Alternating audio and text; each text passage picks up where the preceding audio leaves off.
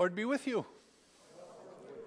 Thanks for joining us this morning as we gather today. All kinds of great things going on, and we start right at the beginning with our first hymn.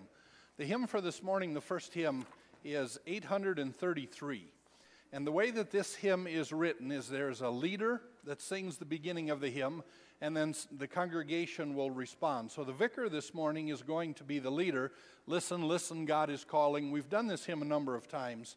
And then the congregation comes in. Jesus gave his mandate, share the good news down at the bottom. So keep that in mind. The vicar will lead, the congregation will follow. And with that, we gather this morning to receive our Lord's good gifts. And as we focus on the gospel reading this morning, we see how our Lord is strong, even in the face of those who criticize him. We talk a lot this morning about cancel culture, and we hear that all the time in the news. That's not new, though. That's been going on ever since the good news came into the world. So we'll pick up on those things from the gospel reading this morning. As we gather today, our order of service, Divine Service Setting 1 on page 151, we begin this morning with our first hymn.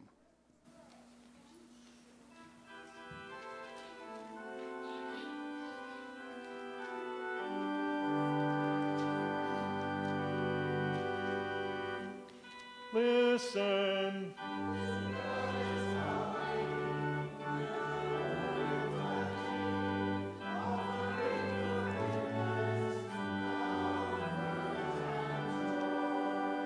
Listen.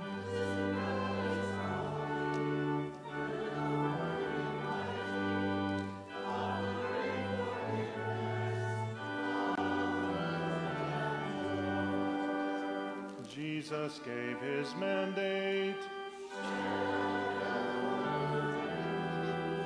that he came to save us. Listen.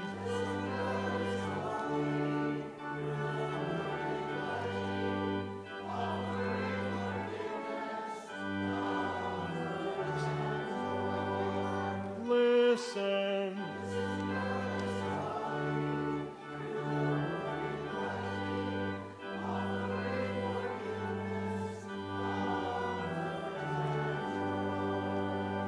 Let none be forgotten in the triune name of God. Listen.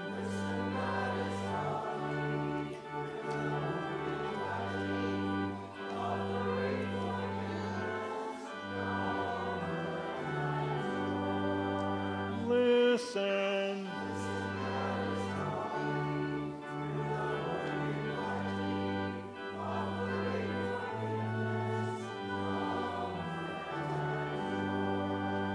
Help us to be faithful, walking in your precepts. Listen, listen, God is calling.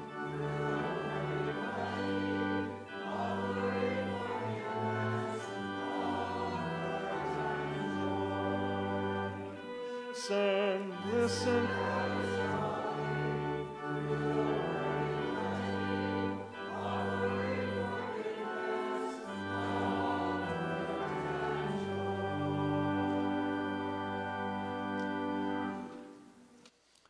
Our order of service today, Divine Service Setting 1 on page 151. Please stand.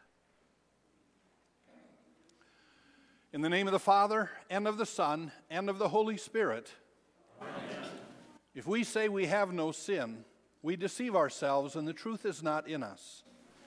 But if we confess our sins, God, who is faithful and just, will forgive our sins and cleanse us from all unrighteousness.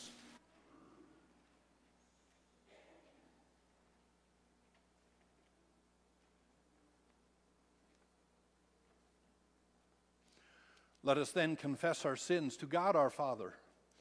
Most merciful God, we confess by sinful and unclean. We have sinned against you in thought, word, and deed, by what we have done, and by what we have left undone. We have not loved you with our whole heart. We have not loved our neighbors as ourselves. We justly deserve your present and eternal punishment. For the sake of your Son, Jesus Christ, have mercy on us. Forgive us, renew us, and lead us, so that we may delight in your will and walk in your ways, to the glory of your holy name. Amen. Brothers and sisters in Christ, hear the promise of your Savior given to you. Almighty God, in his mercy, has given his Son to die for you, and for his sake forgives you all your sins. As a called and ordained servant of Christ and by his authority, I therefore forgive you all your sins, in the name of the Father, and of the Son, and of the Holy Spirit. Amen.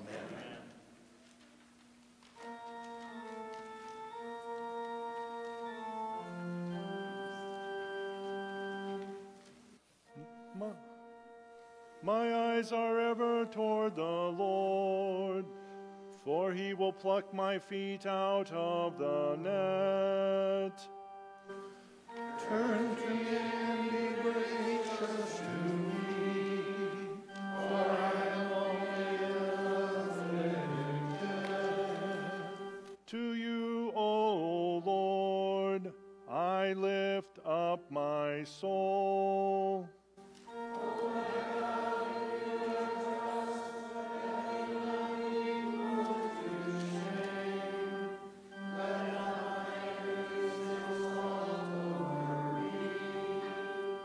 The troubles of my heart are enlarged.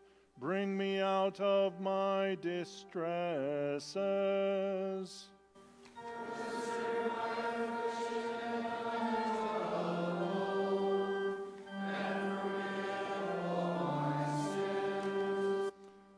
O guard my soul and deliver me.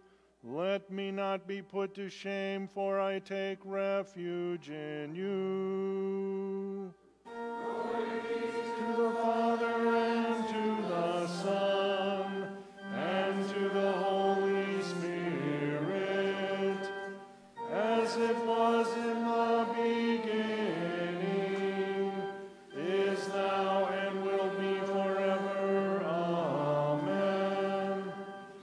My eyes are ever toward the Lord, for he will pluck my feet out of the net.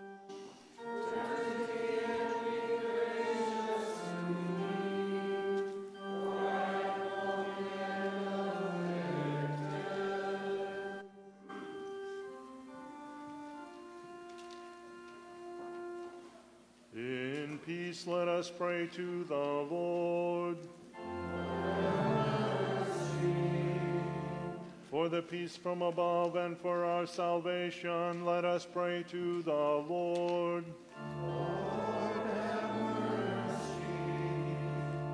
For the peace of the whole world, for the well-being of the Church of God, and for the unity of all, let us pray to the Lord.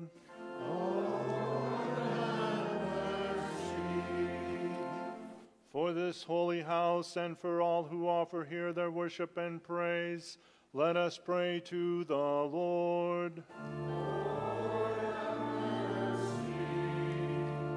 Help, save, comfort, and defend us, gracious Lord.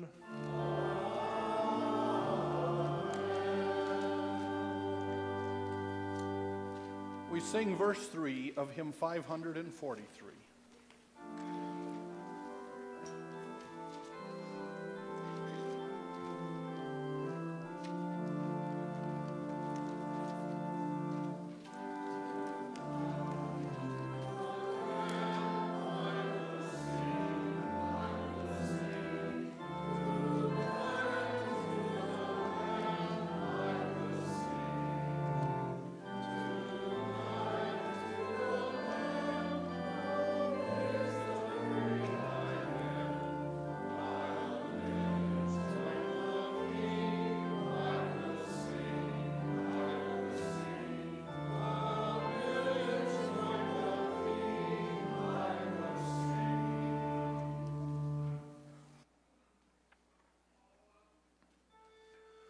The Lord be with you.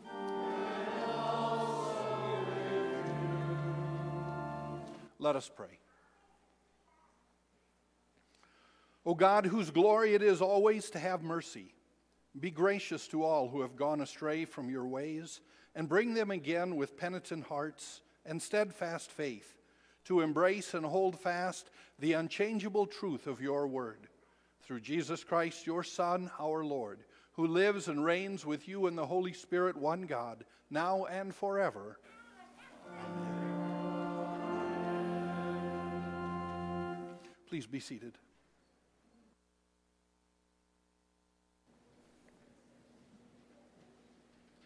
The Old Testament reading for this morning is from Jeremiah chapter 26, verses 1 through 15. In the beginning of the reign of Jehoiakim, the son of Hosea, king of Judah, this word came from the Lord. Thus says the Lord, stand in the court of the Lord's house and speak to all the cities of Judah that come to worship in the house of the Lord, all the worlds that I command you to speak to them. Do not hold back a word. It may be they will listen, and everyone turn from his evil way, that I may relent of the disaster that I intend to do to them because of their evil deeds. You shall say to them, thus says the Lord, if you will not listen to me, to walk in the law that I have set before you, and to listen to the words of my servants, the prophets who I send to you urgently, though you have not listened, then I will make this house like Shiloh, and I will make this city a curse for all the nations of the earth. The priests and the prophets and all the people heard Jeremiah speaking these words in the house of the Lord. And when Jeremiah had finished speaking all that the Lord had commanded him to speak to all the people, then the priests and the prophets and all the people laid hold of him, saying, you shall die.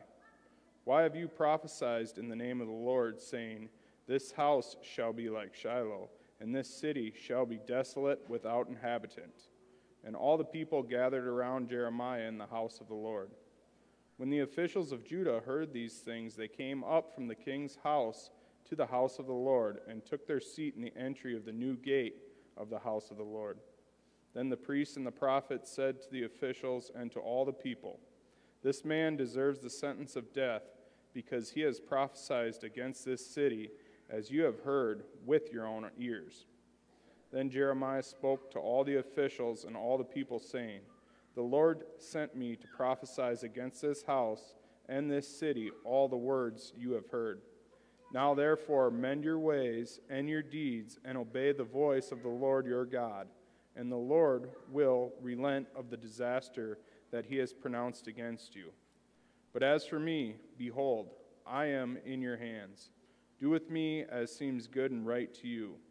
Only know for certain that if you put me to death, you will bring innocent blood upon yourselves and upon this city and its inhabitants. For in the truth the Lord sent me to you to speak all these words in your ears. This is the word of the Lord. Thanks be to God. Please read along with me the catechetical review. The sacrament of holy baptism. Second, what benefit does baptism give? It works forgiveness of sins, rescues us from death and the devil, and gives eternal salvation to all those who believe this, as the words and promises of God declare. Which are these words and promises of God?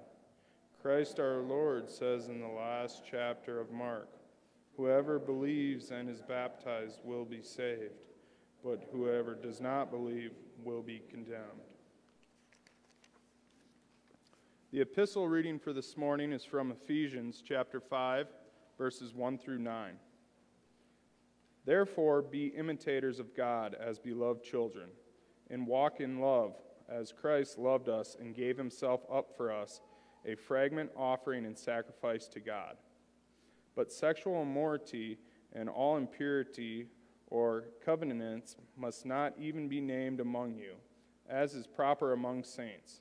Let there be no filthiness, nor foolish talk, nor crude joking, which are out of place, but instead let there be thanksgiving.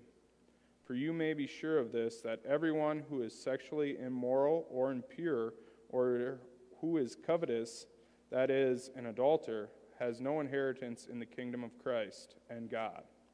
Let no one deceive you with empty words, for because of these things the wrath of God comes upon the sons of the disobedient. Therefore do not associate with them, for at one time you were darkness, but now you are light in the Lord. Walk as children of light, for the fruit of the light is found in all that is good, right, and true. This is the word of the Lord. As we sing together, Return to the Lord.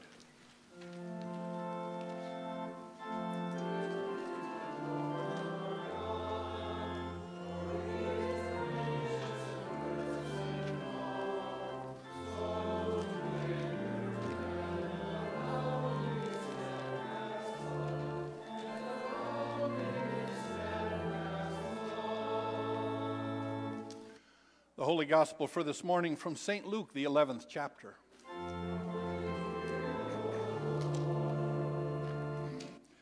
Now Jesus was casting out a demon that was mute.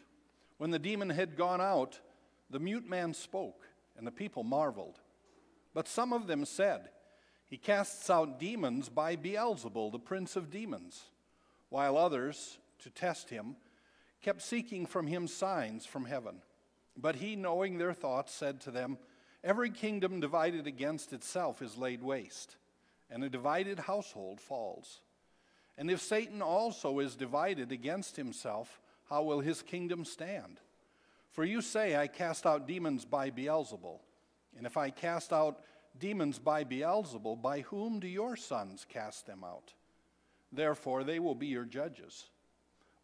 But if it is by the finger of God that I cast out demons, then the kingdom of God has come upon you. When a strong man, fully armed, guards his own palace, his goods are safe. But when one stronger than he attacks him and overcomes him, he takes away his armor, in which he trusted, and divides his spoil. Whoever is not with me is against me, and whoever does not gather with me scatters. When the unclean spirit has gone out of a person, it passes through the watery places, seeking rest, and finding none, it says, I will return to my house from which I came. And when it comes, it finds the house swept and put in order. Then it goes and brings 7 other spirits, more evil than itself, and they enter and dwell there. And the last state of that person is worse than the first. As he said these things, a woman in the crowd raised her voice and said to him, Blessed is the womb that bore you and the breasts at which you nursed. But he said, Blessed rather are those who hear the word of God and keep it. This is the gospel of our Lord.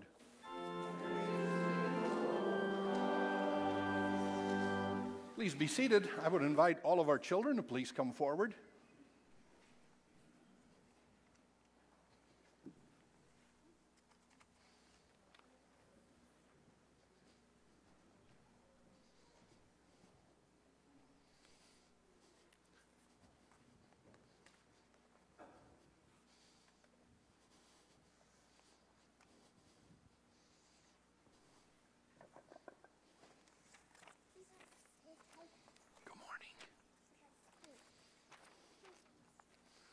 Good morning.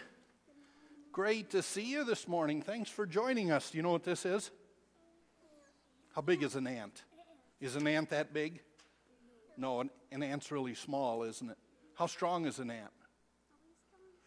They're pretty strong. They can haul a lot of stuff around, but can an ant do as much as a elephant? The elephant's a lot bigger, isn't it? Yeah. Which is stronger, the ant or the elephant? Yeah, the elephant can lift a lot of great big things, and if the elephant should step on the ant, what would happen? Squish. There probably wouldn't be any ant left, would there? So we can see pretty clearly that the ant is little bitty and weak, and the elephant is big and strong. How about this guy? Does he look strong? You're right. He doesn't look very strong, does he? He maybe looks strong, and then we look at this guy. Does that guy look strong?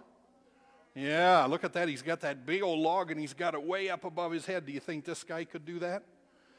This guy wishes he was this guy. He wishes that he would be strong like this guy. Now look at this guy. You see that on the cross there? Who is that? Is Jesus strong?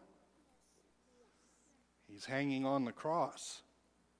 Is he alive? He's not. He died on the cross for us, didn't he? To take away our sins. That's exactly right. Is Jesus very strong right there? His body is dead, isn't it? His body isn't very strong right now, but what's Jesus going to do? He is. That's right. He doesn't stay dead. Jesus rises from the death at 3 days, and you know what he does? On Easter, right, he does something that is so great. He does something that no strong person could ever do. Jesus takes away all of our sins, and he tells the devil, you can't ever take away these that are mine. Jesus is so strong that the devil, once God puts his name on us in baptism, the devil can't wrestle us out of God's hands. That's pretty strong, isn't it? Now, we think a lot of times, when we think about the devil and all the things he does, and we think about God, which one is stronger? God. Why? That's a good question. We always think sometimes that the devil is strong and God is strong, and they're fighting to see which one is going to win. But remember, did God create all things? He did. He created everything at the beginning. Did God create the angels? He did, and remember, the devil is an angel that fell. So we know that God is more powerful than all the angels, and we know God is more powerful than all the demons and all the devils. And we know that our Savior gave up his life and looked weak so that we would know when he rose from the dead, how strong is he? Can he beat every enemy we have? Can he promise to be with us always? Will he protect you always? Will he ever leave you alone? No, because he's the strong one that loves you and has risen from the dead. Well, let's go to our Lord in prayer, shall we? Will you pray with me? Dear Jesus, thank you for being the strong one and protecting us and forgiving us. In your name we pray. Amen. All right, thanks guys for coming up here today. I know it.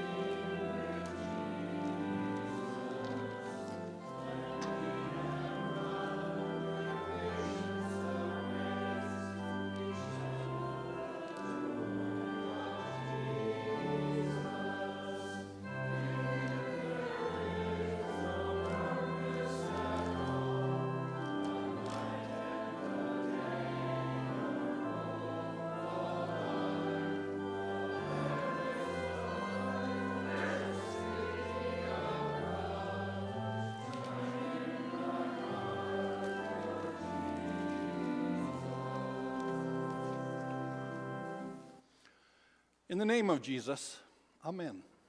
Will you pray with me?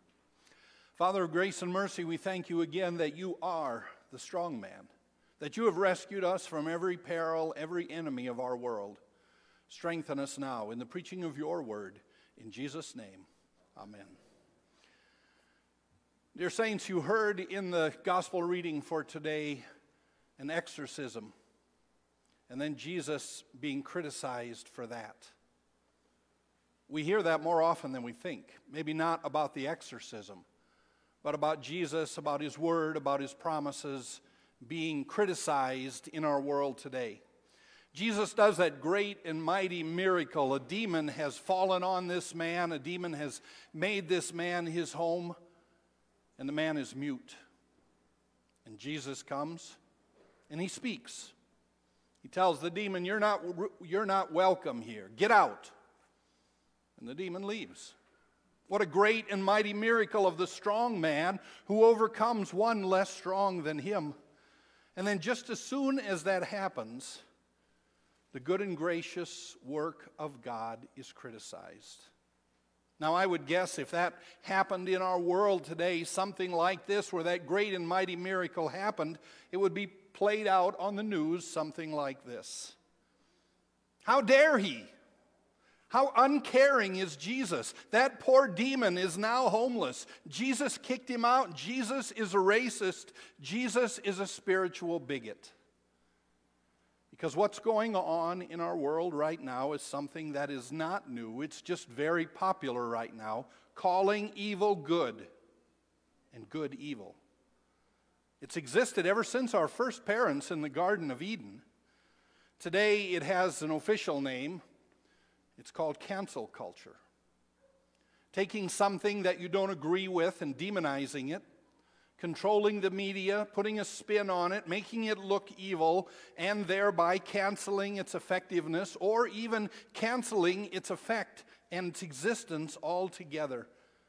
And to give you an idea how radical this is and how evil this cancel culture is, just look at the silly things this cancel culture has attacked in the last few weeks. Coca-Cola, Dr. Seuss, Mr. Potato Head. I'm guessing that Mr. Coffee is probably next. It's silly, but that's what evil does. Evil destroys. Evil tries to cancel. Evil tries to have its own way. And most importantly, evil tries to convince you that it is good, and good is evil. We saw it right away at the beginning when Beelzebul, the prince of demons, was there in the garden with Eve and said, "Did God really say?" And right away, taking the pure word of God, the love and the mercy of God that he was showing to Adam and Eve, and twisting it to look evil. And then to take the evil of doubting God and making that look good. The cancel culture attacks when it moves God out of creation and it moves in the God of evolution.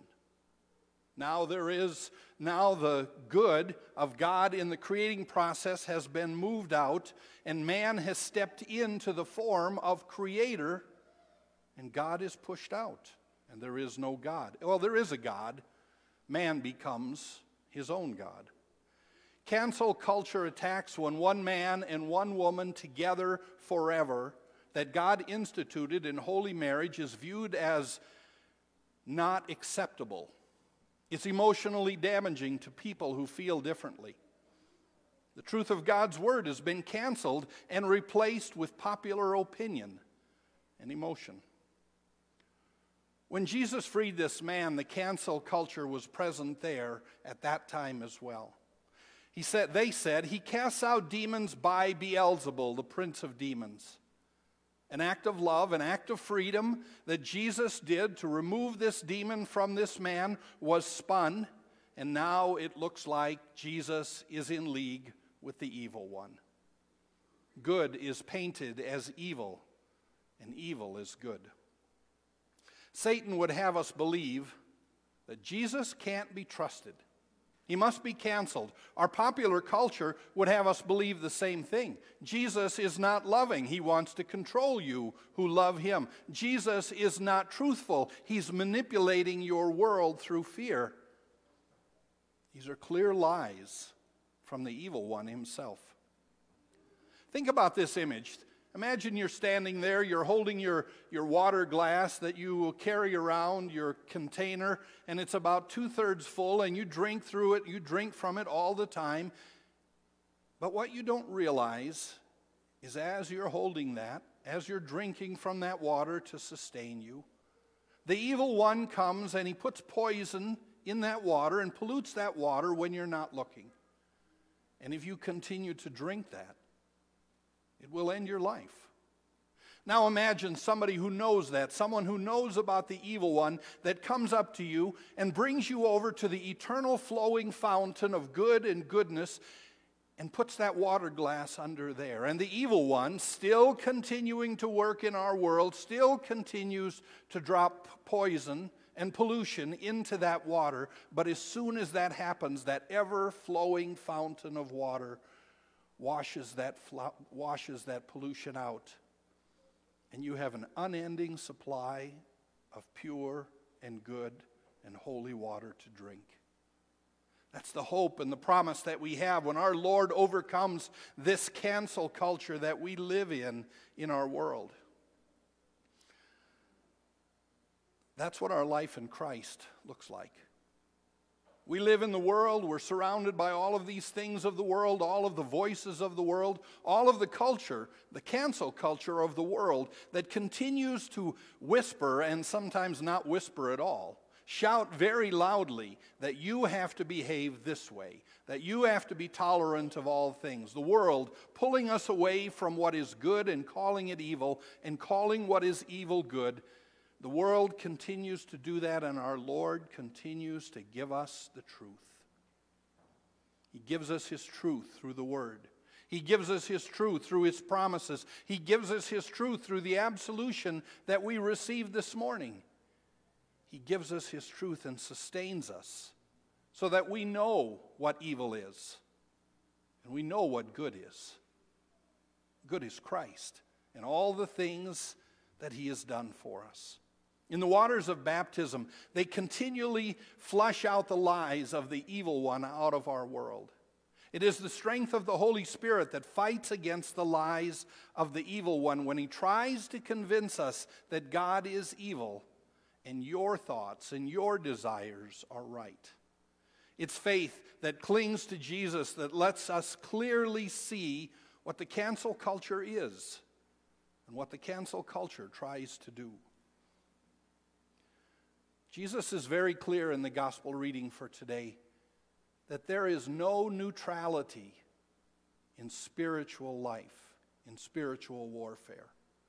There is no neutrality in a life in Christ. Either you are with Jesus fighting against the evil one, or you're fighting against Jesus. There's no middle ground. So many people today in our world, they will make the claim that they're Christian because they know the story of Jesus, because they were in Sunday school at one point in time, and yet everything in their world shows no Christian fruit. The question has to be asked, which side are they on? Either one is with Jesus and standing against Satan, or with Satan standing against Jesus. To live your life apart from the gifts of word and sacrament clearly reveals where you are in the battle. If you're fighting the evil one, if you are not where you want, if you're not fighting the evil one, and if you're not where you would like to be, you don't have to stay there. Our Lord has come into the world, the strong man, to overcome the evil one, to pull us out of the cancel culture, to pull us out of sin and death, and to bring us back to his grace and his mercy. Jesus and his full and free forgiveness is not canceled by your laziness or your apathy. Your questions and your doubts and your fears do not cancel the hope and the promise that Christ gives to us through his word and in his sacraments. The cancel culture of our world would have us believe that they are right and they have all the power. And yet our Lord clearly teaches us from His Word that He has died for all of our sins, He has risen again, and evil cannot and will not prevail against His own Word and His promises for you. The cancel culture would have us believe that good is evil and evil is good. And it's quite the opposite, really. Right after Jesus' baptism, He was led into the wilderness to be tempted by the devil 3 times. The evil one came to Him and says, "If you are the Son of God," and He would lay out these temptations for Jesus. 3 times the evil one tried to have the Son of God fall and therefore be ineligible to be our Savior. And each time, Jesus refuted him with the very gift of the Word of God. The very things that we have, He called good, good, and evil, evil. When Jesus met the woman at the well, whose sins were well known by everyone around Him, He speaks the truth to her. And He spoke in a way that many today would say was hurtful. He confronts her of her very real and her very public sin. He speaks the law to her, and that does hurt. But He didn't leave her condemned. Jesus spoke the law truthfully to her so that she would hear and know that He is her Savior, that He has forgiven her and she is forgiven. And when He spoke those words of promise to her, it changed her life, and it changed how she saw things.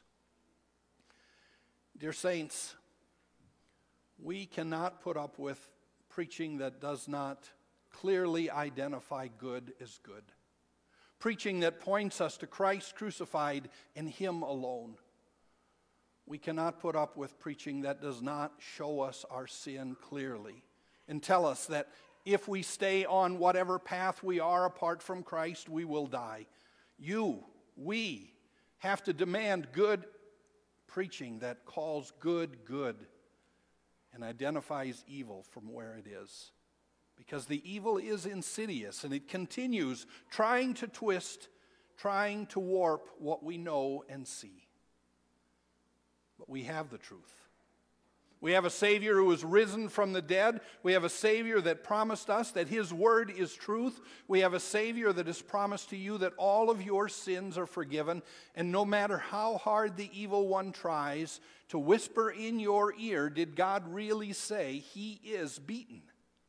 He is condemned. And while, like a junkyard dog on a chain, he riles around and he barks and he growls and he tries to convince us he has all the power, he doesn't. Christ has risen. He has triumphed. He is the stronger man. And the evil one cannot beat him. When disease separated the 10 lepers, do you remember that story? They were separated from their families. They were separated from church. They were separated from society. Jesus spoke with a word, and the disease was canceled, and those men were restored. When death on the cross seemed to cancel Jesus' life and our hope and His promises, Jesus canceled our condemnation there on the cross with a few simple words. It is finished. And He laid down His life for you. The devil's eternal hold on you canceled. Eternal death canceled. Good has eternally triumphed over the evil one. And the devil has been defeated. Canceled. His power no longer to hold you. All the lies of the evil one canceled, because there is therefore now no condemnation for those who are in Christ Jesus. Good has triumphed over evil. We're in a time when the world insists on calling evil good and good is evil. In these times, there is still hope. There is still promise. There is still Jesus risen from the dead, who knows you and has claimed you by your name and has called you His own. There is promise, and there is eternal good in Jesus, risen from the dead for you. In Jesus' name, amen. And now may the peace that passes all understanding guard your hearts and your minds in Christ Jesus our Lord. Amen. Dear saints, we make the bold confession of our Christian faith in the Apostles' Creed on page 159. Please stand.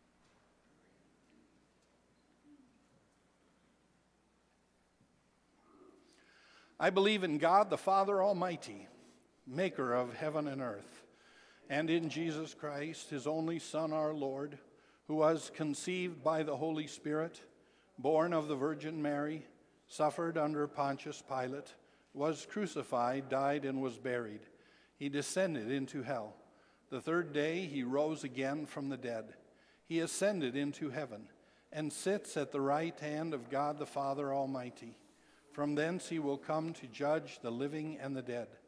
I believe in the Holy Spirit, the holy Christian Church, the communion of saints, the forgiveness of sins, the resurrection of the body, and the life everlasting. Amen. Let us pray for the whole Church of God in Christ Jesus and for all people according to their needs. Merciful God, you do not change and are not ready to hear and are always ready to hear our prayer. May our eyes be ever fixed on you, that we would always be ready to receive your forgiveness and help in time of need. Lord, in your mercy, Lord of the church, preserve and bless your church on earth, and do not let us fall into the sin of pride or self-confidence. Grant boldness to your ministers as they preach your word to all, especially to those in need of repentance. Bless Matthew, our synod president, Scott, our district president, John, our circuit visitor, Randy, our pastor in Christ, Dennis, our vicar. Be with the missions at Trinity and Belfouche and Evergreen and Pine Ridge. Lord, in your mercy.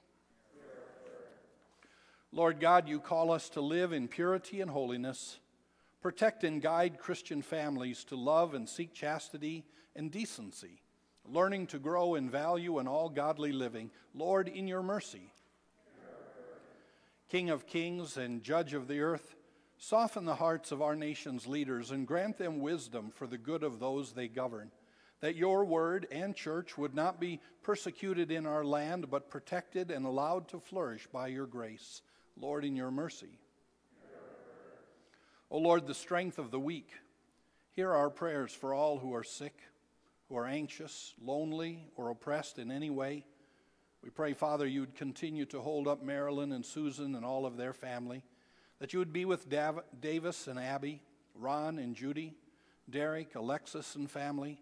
We pray, Father, for Doug and Cora. We ask that you'd be with Walt and Mary and Bill. Be with Eldon and his family, Steve and Yvonne, Tegan, Martin, Vonda, Linda, Rachel, and Dale. We pray for Mike and Alex, Dan and Jim, Sue and Devana and Connie. Be with Jeff and Faith and Colleen. We pray, Father, that you would uphold Lori and Erica and Emil. We ask, Father, that you'd watch over all of them and grant them your peace. Lord, in your mercy. Blessed Lord, you join your word with the bread and the wine, and so invite us to eat and drink. Grant that we might hear and keep your word in faith, that we may worthily receive the true body and blood of our Savior in the mouths, and in given to us your eternal blessings. Lord, in your mercy. All these things, Father, and whatever else you know that we need, grant us for the sake of our Savior, Jesus Christ, who lives and reigns with you, one God, now and forever. Amen. Please be seated as we receive the offering.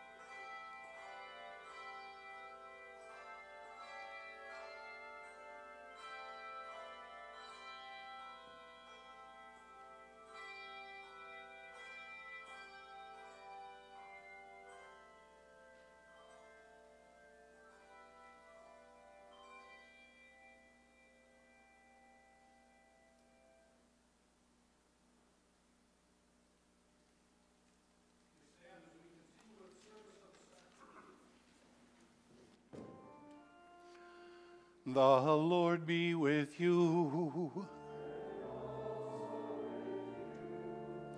Lift up your hearts. Let us give thanks to the Lord our God.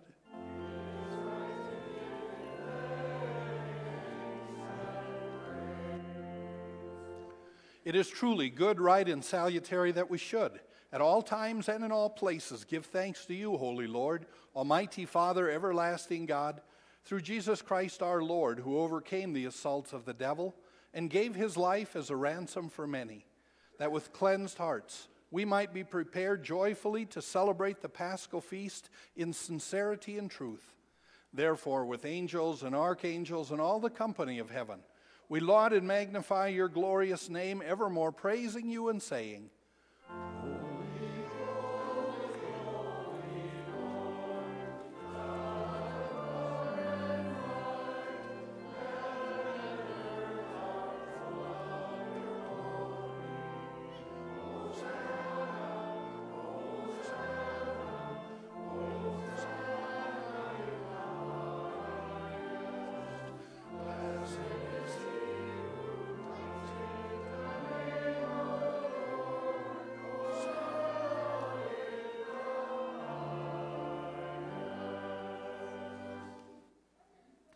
Blessed are you, Lord of heaven and earth, for you have had mercy on those whom you created, and sent your only begotten Son into our flesh to bear our sin and to be our Savior. With repentant joy we receive the salvation accomplished for us by the all-availing sacrifice of his body and blood on the cross. Gathered in the name and remembrance of Jesus, we beg you, O Lord, to forgive, renew, and strengthen us with your word and spirit. Grant us faithfully to eat his body and drink his blood as he bids us to do in his own testament. Gather us together, we pray, from the ends of the earth to celebrate with all the faithful the marriage feast of the Lamb in his kingdom which has no end. Graciously receive our prayers. Deliver and preserve us. To you alone, O Father, be all glory, honor, and worship with the Son and the Holy Spirit, one God, now and forever. Amen. Lord, remember us in your kingdom and teach us to pray. Our Father, who art in heaven, hallowed be thy name. Thy kingdom come, thy will be done, on earth as it is in heaven. Give us this day our daily bread, and forgive us our trespasses, as we forgive those who trespass against us. And lead us not into temptation, but deliver us from evil. For thine is the kingdom, and the power, and the glory, forever and ever. Amen. Our Lord Jesus Christ, on the night when he was betrayed, took bread, and when he had given thanks, he broke it and gave it to the disciples and said, "Take and eat. This is my body, which is given for you. This do as often as ye eat it, in remembrance of me." In the same way also he took the cup after supper, and when he had given thanks, he gave it to them, saying, "Take and drink. This cup is the New Testament in my blood, which is shed for you for the forgiveness of sins. This do as often as ye drink it, in remembrance of me." The peace of the Lord be with you always. Amen. Lamb of God, you take away the sin.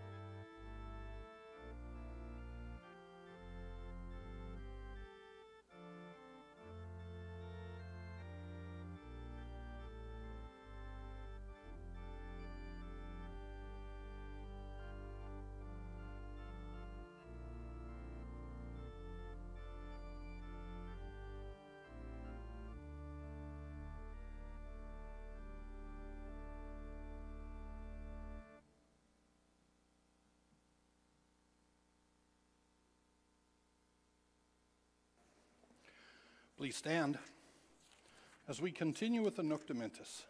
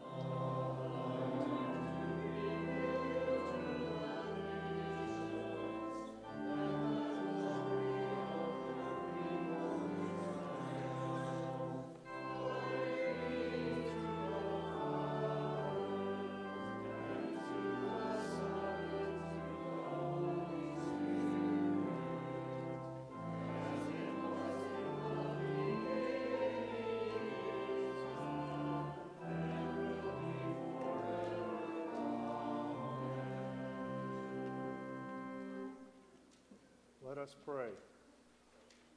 We give thanks to you, Almighty God, that you have refreshed us through this salutary gift. And we implore you that of your mercy you would strengthen us through the same in faith toward you and fervent love toward one another.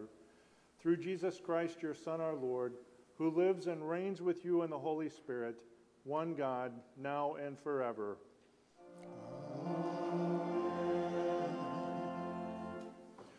The Lord bless you and keep you. The Lord make his face shine upon you and be gracious to you. The Lord look upon you with favor and give you peace. Amen.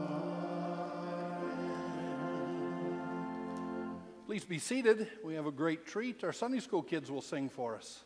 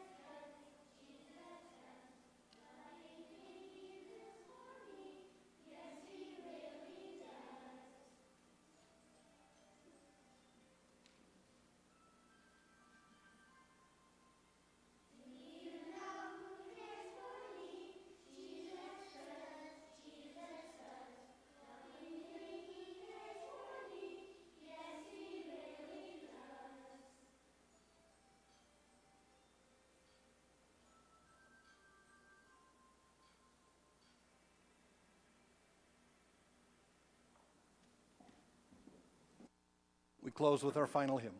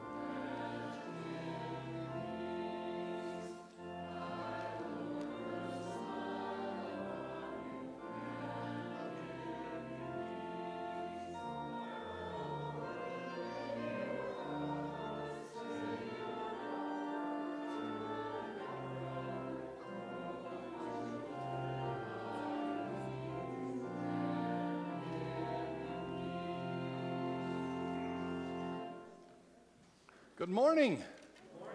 Great to see you. Thanks for joining us. Our friends and visitors, great to have you with us as well. A couple of announcements. Jeff. Scott, have you got a mic for him?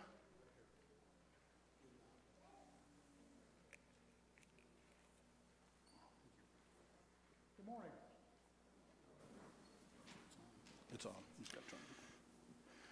Well, next Sunday, for those that don't know and have no Facebook, is Pi Day, 3/14, right? Well, as Lutherans, we celebrate this much differently. We're going to have PIE Day, Pi Day.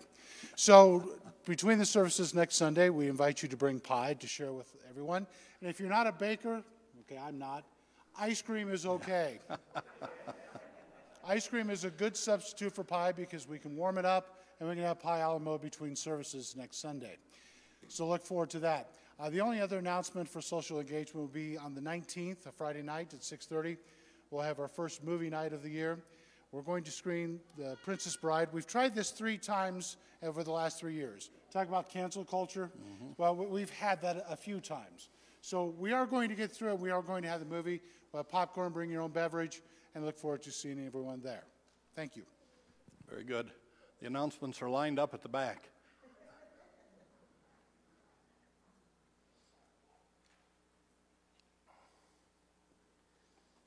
It's me again. I'm talking about Hong Kong, the virtual VBS that we're going to have. We are going to have a trial. Sorry, I try to keep that away from my mouth. We're going to have a trial this next Friday night. So anybody that's going to be doing this needs to be here Friday night a little bit before 6, okay? And we'll run through everything with you. Stop back by the table. I'll let you see the presentation, and we'll get started on this. I need more volunteers. If you can come back and talk to me, I'd sure appreciate it. Thank you very much. I think Fauna wants to talk about Vacation Bible School, which we were not able to have last year, but we are going to have this year. VBS this year will be June 21st through the 25th, 26th, something like that, that week. And so I'm looking for all kinds of volunteers, teachers, teachers' aides, music, games, arts, crafts, anywhere you can help. Also in the kitchen as far as for meals. I know we didn't have it last year, but just like the year before, it was just easier to have a well-balanced meal, and that way we could cut out the snacks and make it a lot faster and easier for everybody. So I'm looking for any volunteers, and I have the material with me today, so whoever volunteers for a certain area, I can give it to you today. So just contact me if you have any questions or if you want to volunteer. Thank you. Why do we do Vacation Bible School? Tell kids about Jesus, tell their parents about Jesus, tell their grandparents about Jesus, all those things. Vicar's teaching the Bible study afterwards, still in the book of Joel, I believe, ending in the 3rd chapter of Joel. And remember, Joel is our theme for our midweek Lenten services too. In chapter 2, Joel makes this great pronouncement, return to the Lord your God, and we've been following that theme all the way through. Wednesday mornings at 10 o'clock is the Bible study for the Lenten Bible study, 11 o'clock Lenten worship, and then at that evening, 5:30 supper, 6 o'clock Bible studies, confirmation, 7:15 worship that evening as well. Go in his peace.